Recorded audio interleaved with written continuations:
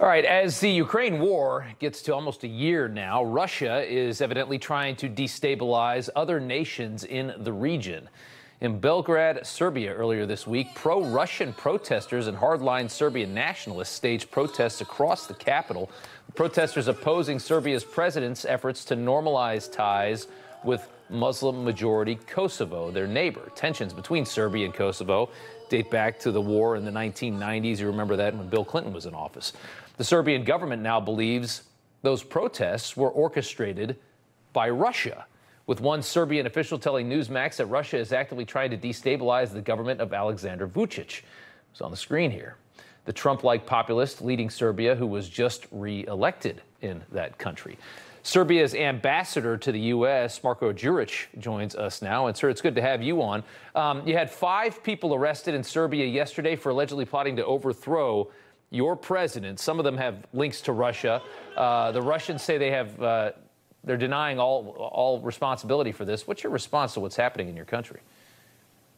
Well, first of all, greetings to our viewers from the Serbian embassy in Washington, D.C. And Serbia is a peace-loving nation that a couple of days ago marked 142nd anniversary of its ties with the United States. And we have many things going on in our country. We've had the biggest growth rate economically in Europe last year after Ireland. And we are really rising like a phoenix from the ashes from the aftermath of the breakup of former Yugoslavia as an economic powerhouse. Yeah. Unfortunately, some people have tried to exploit the tragedy in Ukraine and the invasion of Ukraine to undermine stability in our region. Some of them have been part of the institutions in Pristina who have tried to build 6 illegal bases in the north of Kosovo last year. But we've also seen in Belgrade in past days violent protests organized by individuals, some of whom were seen touring one of the Wagner Group main buildings. Right. Is there a reason why? I guess I'm trying to figure out what a reason why Russia would want to destabilize your country. I believe you guys get most of your energy from Russia. Is that correct? Well, Serbia is actively trying to diversify its energy sources. It's actively trying to diversify its defense and other ways of cooperation. It's seeking closer ties with the EU and the US. Of course, keeping its traditional friendship and partnership.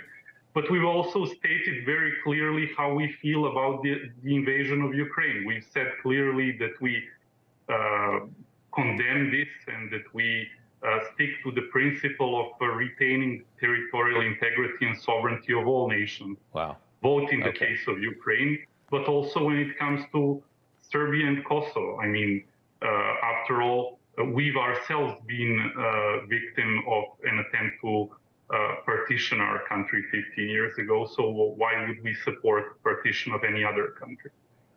So Russia and Vladimir Putin are trying to destabilize nations that maybe don't support what they're doing in Ukraine. That's very interesting. Ambassador, thank you so much for coming on. We do appreciate it. Thank you for the time. Thank you for the opportunity.